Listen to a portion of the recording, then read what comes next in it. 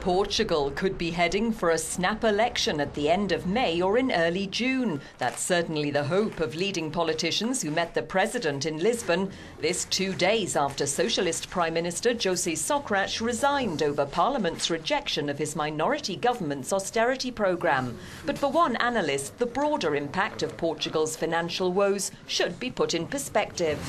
The role of Portugal in the crisis of the euro is reasonably small. It represents around 3% of the European Union economy. But of course, the major problem is fragile economies like the Portuguese one will suffer because of national factors and suffer a lot also because of the European Union financial crisis. Portugal's debt problems could force it to request an international bailout like Greece and Ireland, something the outgoing Prime Minister was desperate to avoid.